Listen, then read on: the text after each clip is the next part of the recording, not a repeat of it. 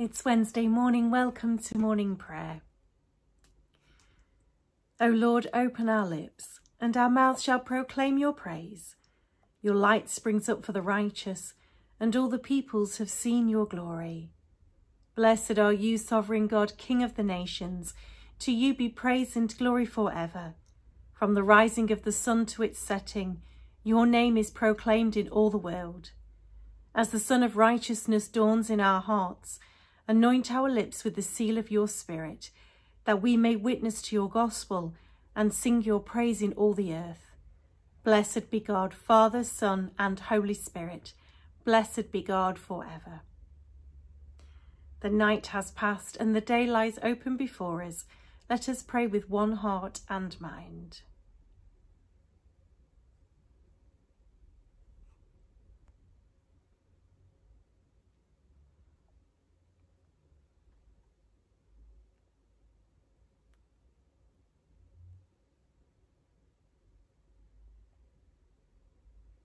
As we rejoice in the gift of this new day, so may the light of your presence, O God, set our hearts on fire with love for you, now and forever. Amen. Today's psalm is number 19. The heavens are telling the glory of God, and the firmament proclaims his handiwork.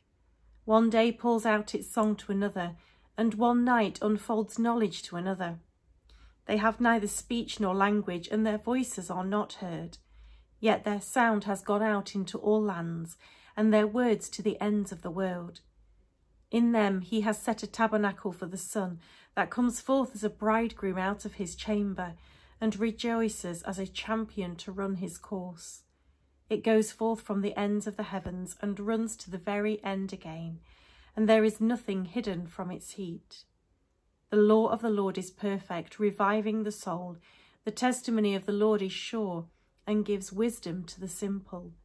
The statutes of the Lord are right and rejoice the heart. The commandment of the Lord is pure, and gives light to the eyes. The fear of the Lord is clean and endures forever. The judgments of the Lord are true and righteous altogether. More to be desired are they than gold, more than much fine gold. Sweeter also than honey dripping from the honeycomb. By them also is your servant taught, and in keeping them there is great reward.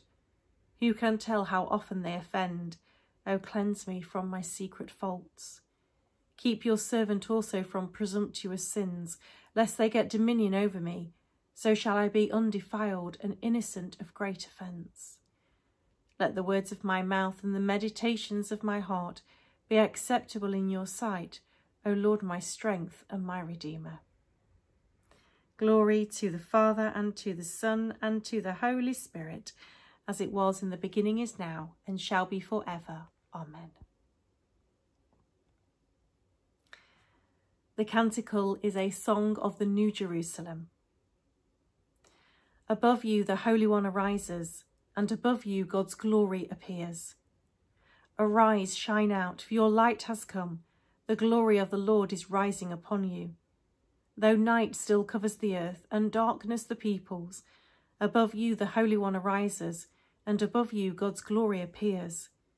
The nations will come to your light, and kings to your dawning brightness. Your gates will lie open continually, shut neither by day nor by night. The sound of violence shall be heard no longer in your land, or ruin and devastation within your borders.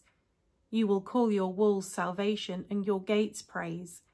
No more will the sun give you daylight, nor moonlight shine upon you.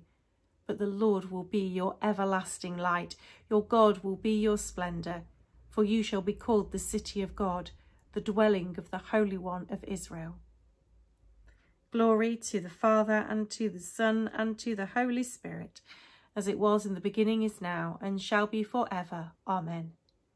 Above you the Holy One arises, and above you God's glory appears. We're reading from Matthew chapter 21, beginning at verse 33. Listen to another parable. There was a landowner who planted a vineyard, put a fence round it, dug a wine press in it, and built a watchtower. Then he leased it to tenants and went to another country. When the harvest time had come, he sent his slaves to the tenants to collect the produce. But the tenants seized his slaves and beat one, killed another, and stoned another.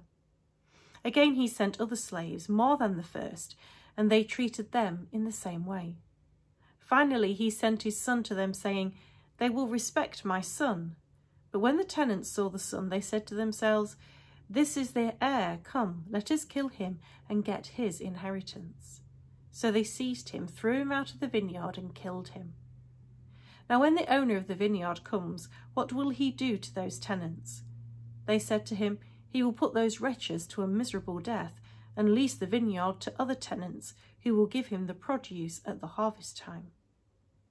Jesus said to them, "Have you never read in the Scriptures, 'The stone that the builders rejected has become the cornerstone. This was the Lord's doing, and it is amazing in our eyes.' Therefore I tell you, the kingdom of God will be taken away from you and given to a people that produces the fruits of the kingdom. The one who falls on this stone will be broken to pieces, and it will crush anyone on whom it falls." When the chief priests and the Pharisees heard his parables, they realized that he was speaking about them. They wanted to arrest him, but they feared the crowds, because they regarded him as a prophet. Here ends the reading.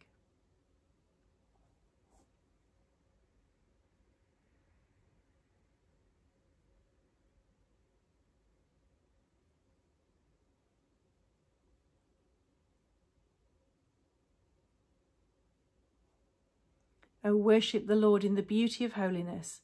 Let the whole earth tremble before him. Tell it out among the nations that the Lord is King.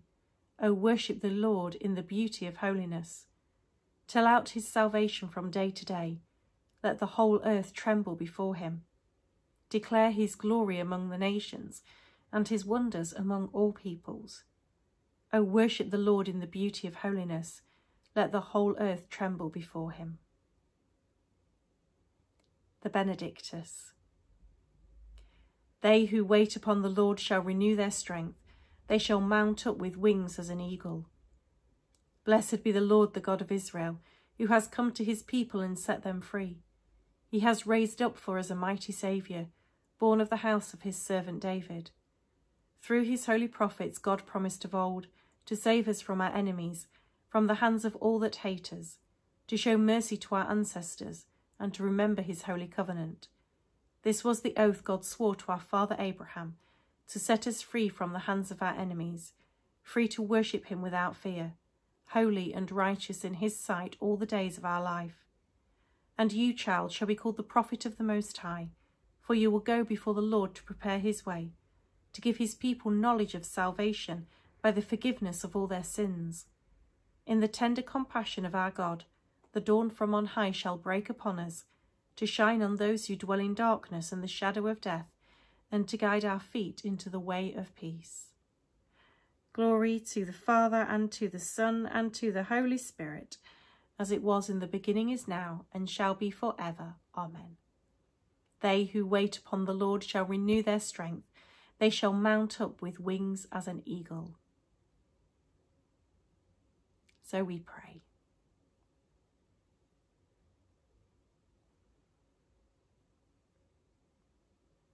Almighty God, we pray today for our local community.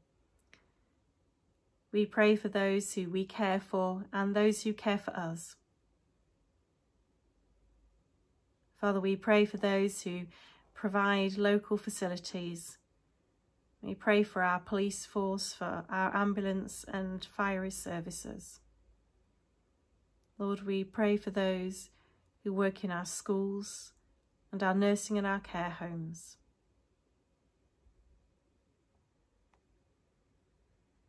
Father, we pray that you would show us how we can be good citizens, how we can care for others. We pray that you would open our eyes to see the lonely within our communities. Lord, in your mercy, hear our prayer.